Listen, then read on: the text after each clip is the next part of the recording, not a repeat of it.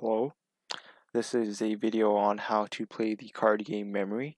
Memory is a very simple card game, perhaps the simplest one out there. And so what you'll need is a standard 52 card deck, as well as two or more players.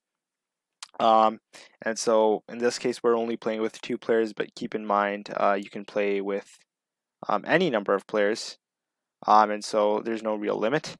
And so you'll just need a 52 card deck once again. Um, and so what you'll do is you'll place all the cards face down into rows or columns. And so you have 13 cards here in 4 rows, right? 13 cards per row in 4 rows. And so that's all 52 cards just placed in rows or columns. It doesn't matter. This is just the arrangement we have right now. If you want to place 10 cards, 10, 10, 10, and then the last four. I mean, ideally you want a proper square or rectangle. And so you don't want like 50 here and then 2 here, right? That doesn't really make sense. You could go with, I guess, any arrangement. I'd stick with 13 and 4. I think it works really well. But any arrangement where you can get a row of cards in the sequence in a square or rectangle works. And so you'll place all the cards face down into rows and columns. The objective of the game is to flip over the most pairs in the same card ring. And so the first player will flip over 2 cards, 1 card at a time. If the cards are not the same rank, they are flipped back over and play moves to the next player. If the cards flipped are the same rank, the pair is kept and the player gets to go again. Players can continue to take turns until all the cards have been matched. It is essential to pay attention while other players are taking turns to try to remember where cards are located. Once all the pairs have been matched, the players count how many pairs they collected during the game. The player with the most pairs wins the game. It's that simple. It's really that simple. It's very simple. And so what we'll do is we'll just do a quick demo. 7 and 4, it's not the same. 4 and 4, it's the same. 10 and 7, it's not the same. 7 and 7, it is the same. So notice how I remembered where my opponent flipped. Once you get a successful pair, you get to also go again. That's something I forgot to highlight here. And so an ace and a king, not the same. An 8 and a 9, not the same. A jack and a 9, not the same. He knows that's a 9 and a 9, and he's going to take that. A jack and a jack, he's going to take that. Queen and a king, 7, no. A 6 and a king, nope. He knows there's a king and a king there.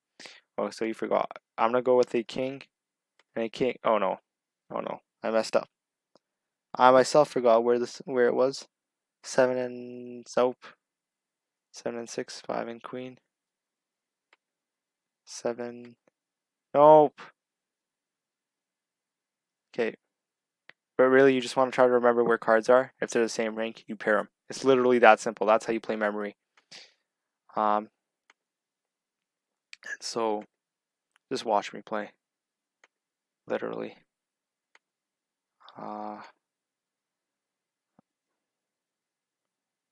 Remember, if you get a successful pair, then you get to keep going.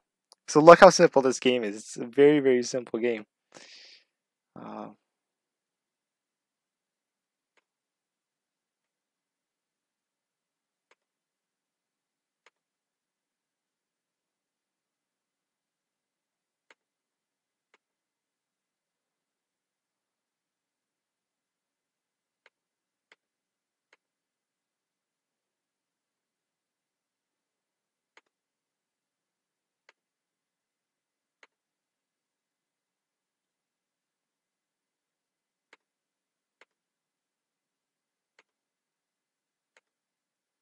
Nope, he's gonna take that pair. Oh no.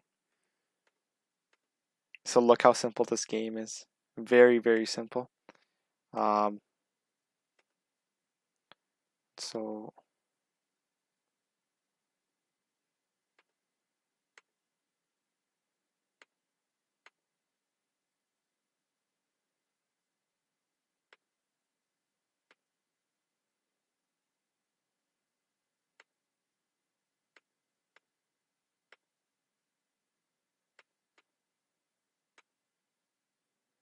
So there's 2 aces right there. I know that.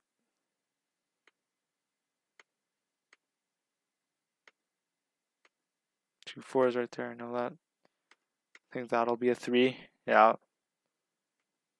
Some of these are just lucky guesses as well.